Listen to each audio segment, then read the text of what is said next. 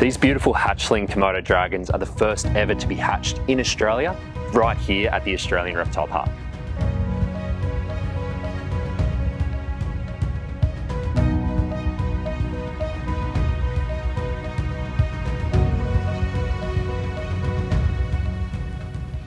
After overseeing the mating process, 7 months of incubation, and finally the hatching of these eggs, we finally have baby Komodo dragons.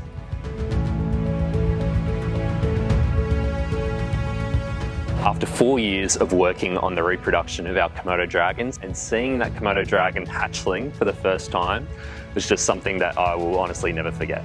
These hatchlings have passed their initial health checks with flying colours. They're between 112 and 116 grams and they measure about 40 centimetres long. So far they're looking great, they've started to feed, all signs of really healthy hatchlings. Komodo dragons are an endangered species and they are the world's largest living lizard species. They are practically modern day dinosaurs.